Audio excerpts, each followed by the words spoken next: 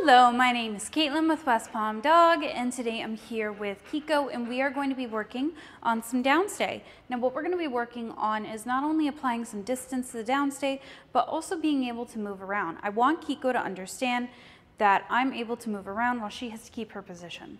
So I got some food here. Kiko, down. Yes.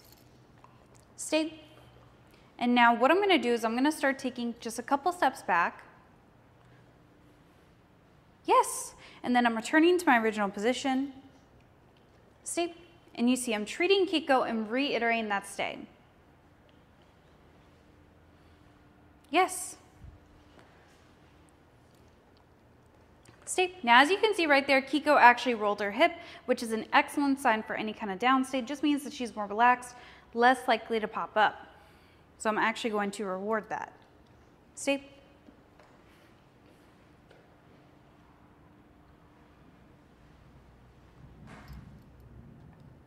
Stay. Yes. Stay.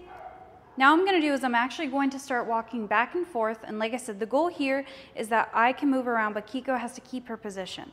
So I'm going to go ahead, treat, stay, and reiterate that stay, and I'm going to start moving around. Now right there you see Kiko popped up, so I'm just going to go ahead, put her back into position, stay. And we're going to try that again. Yes. Stay. And you see I'm just walking back and forth. Yes. Stay. Like I said, I just really want to instill that idea that Kiko has to keep her position while I can move around. And it doesn't matter where I am, she has to stay there. I really want her to understand that and be able to settle down. Yes. Stay. We're going to do that one more time. Yes.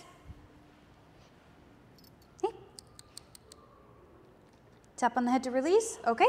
And that was a really nice job from Kiko. You can see she did a great job staying down.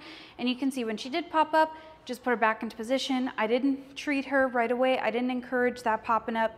Overall, really nice job from Kiko though. I'm very happy with the progress she's made concerning her downstay. Very nice today.